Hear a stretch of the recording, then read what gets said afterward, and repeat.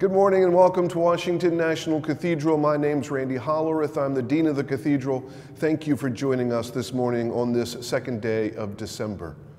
Let us begin. Watch, for you do not know when the master of the house will come, in the evening, or at midnight, or at cockcrow, or in the morning, lest he come suddenly and find you asleep. In the wilderness, prepare the way of the Lord. Make straight in the desert a highway for our God. Our canticle for this morning is the Magnificat. My soul proclaims the greatness of the Lord. My spirit rejoices in God my Savior, for he has looked with favor on his lowly servant. From this day all generations will call me blessed. The Almighty has done great things for me, and holy is his name. He has mercy on those who fear him in every generation. He has shown the strength of his arm. He has scattered the proud in their conceit. He has cast down the mighty from their thrones and has lifted up the lowly. He has filled the hungry with good things, and the rich he has sent away empty. He has come to the help of his servant Israel, for he has remembered his promise of mercy, the promise he made to our fathers, to Abraham and his children forever. Glory to the Father, and to the Son, and to the Holy Spirit, as it was in the beginning, is now, and will be forever. Amen. Let us pray. O Lord of heaven and earth, of life and love, of peace and hope, it is in you that we live and move and have our being. We greet you this morning. We salute you. We thank you for this new day, for this chance to be alive. Because of you, dear Lord, we are both forgiven and free. May we sense your gentle touch as you help us up and out of our early morning fits and starts. Please open our minds and our eyes, our hearts, and our hands. Help us to see and experience you in all the corners of our lives, in all dimensions of your creation. Please continue to push us and pull us so that we can better know and love you. Dear Lord, hang in there and hang tough with us and with those for whom we pray, because we need your help and your courage. We need your understanding and your grace. We need your perspective and your peace. We need your patience and your healing. And more than anything, we need you. Amen. Our collect for today. Almighty God, give us grace to cast away the works of darkness and put on the armor of light, now in the time of this mortal life, in which your Son, Jesus Christ, came to visit us in great humility, that in the last day, when he shall come again in his glorious majesty to judge both the living and the dead, we may rise to the life immortal, through him who lives and reigns with you and the Holy Spirit, one God, now and forever. Amen.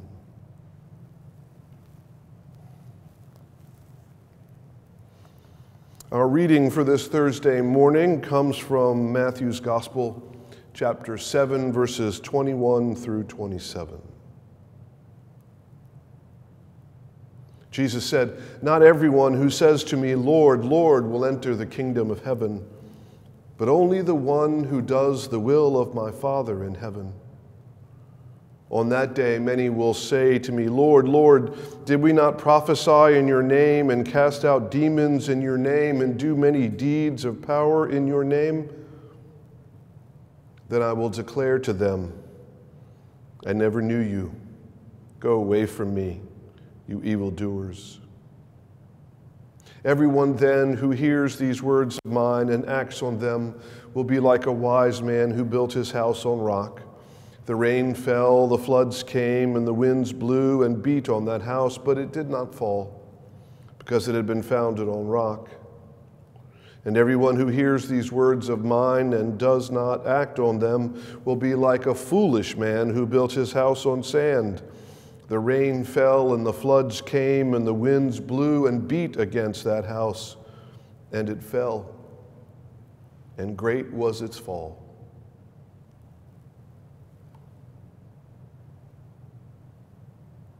What have you built your life upon? That's the question for all of us this morning. What grounds you in life? What defines you? What serves as the foundation of your life, the one thing that you would cling to if you were forced to give up everything else?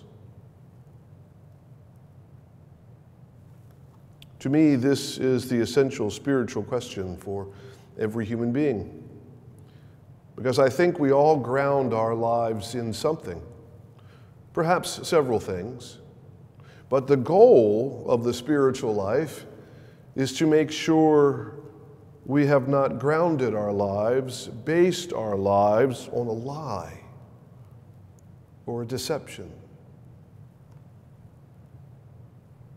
Have you ever read Tolstoy's novella called The Death of Ivan Ilyich?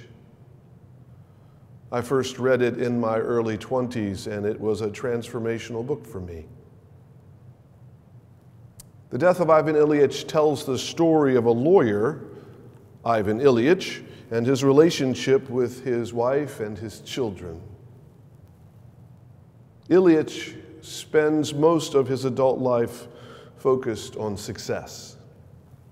He climbs the ladder of his career, and along with his wife, they climb the ladder of society. The money they make, the home they live in, the circles they run in, these things are the most important things to them.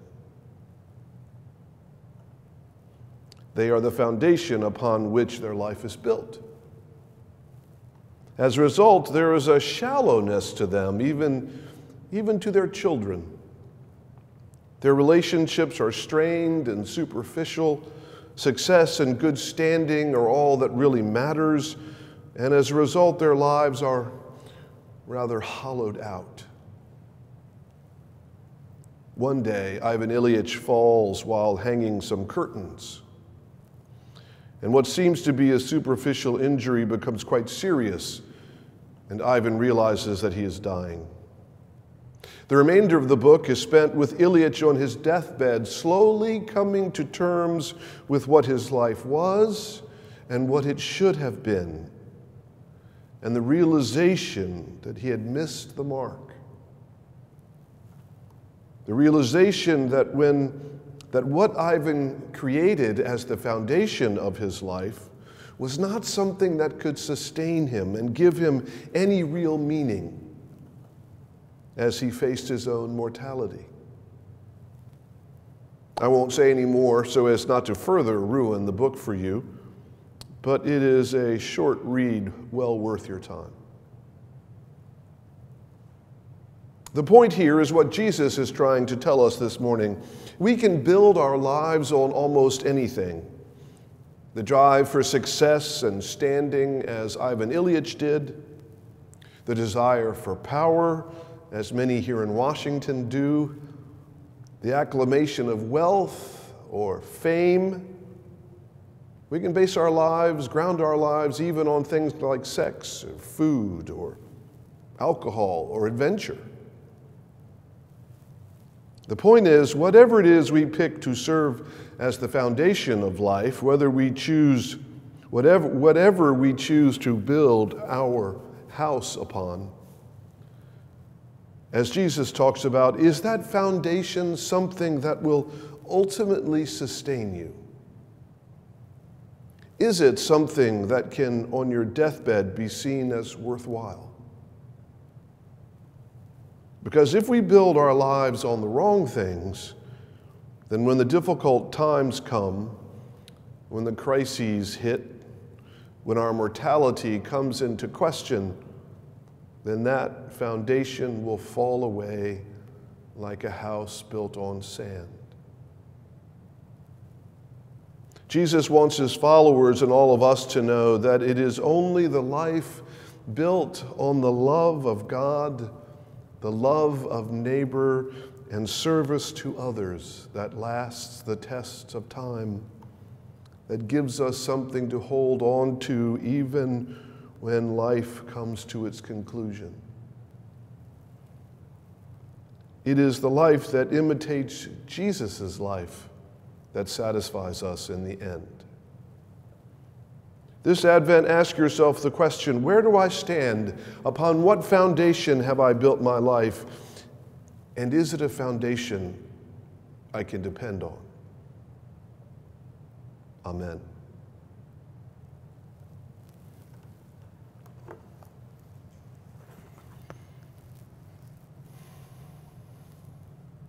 Now, would you join with me as we say together, pray together, the Lord's Prayer? Our Father, who art in heaven, hallowed be thy name. Thy kingdom come, thy will be done, on earth as it is in heaven. Give us this day our daily bread, and forgive us our trespasses, as we forgive those who trespass against us. And lead us not into temptation, but deliver us from evil.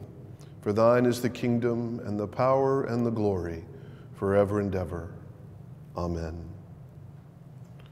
Show us your mercy, O Lord, and grant us your salvation. Clothe your ministers with righteousness, and let your people sing with joy.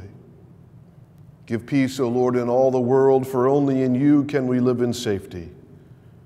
Lord, keep this nation under your care and guide us in the ways of justice and truth. Let your way be known upon earth, your saving health among all nations. Let not the needy, O Lord, be forgotten, nor the hope of the poor be taken away. Create in us clean hearts, O God, and sustain us with your Holy Spirit. Let us pray. Gracious God, you alone know the secrets of our hearts. You alone understand the burdens we carry and the pain that we bear. As we make our way through this life, through this day, we need your healing grace. Give us not only those things that we ask for, but more importantly, give us those things that we need. Bless all whose lives are closely linked with ours. On this morning, we lift up to you all those who are on our hearts and minds today.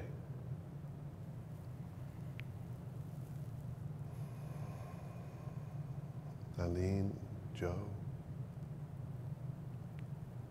Liza,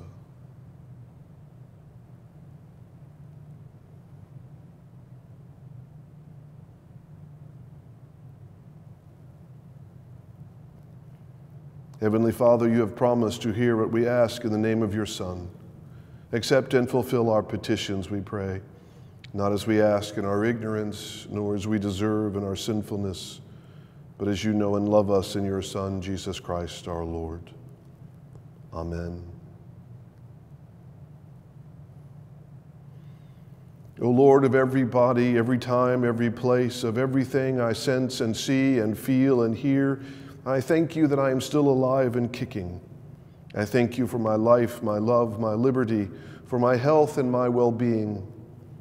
I thank you for what I hold in my heart and my hands today, for your incredible creation, for those I love and for those who love me.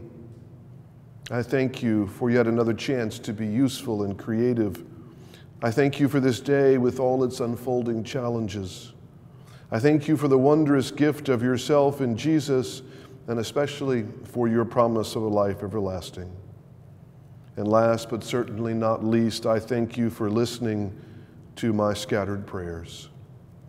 Thank you, gracious and loving and patient Lord. Thank you. Amen. And may the blessing of God Almighty, the Father and the Son and the Holy Spirit bless you and keep you this day and always. Amen.